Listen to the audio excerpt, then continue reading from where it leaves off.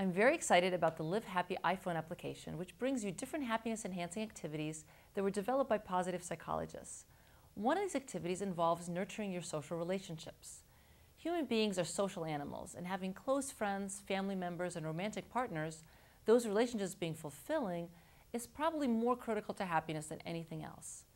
One of the most robust findings in psychology, in fact, is that the least happy people tend to be lonely and to have poor quality relationships and connections.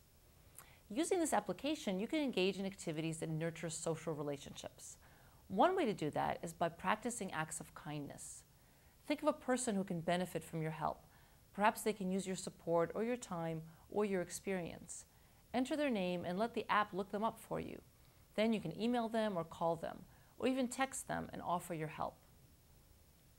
In addition to practicing kindness, you can also nurture your existing social connections by contacting someone from your family or a friend you haven't been in touch with for a while. Make time to listen to them and to express your appreciation and affection for them.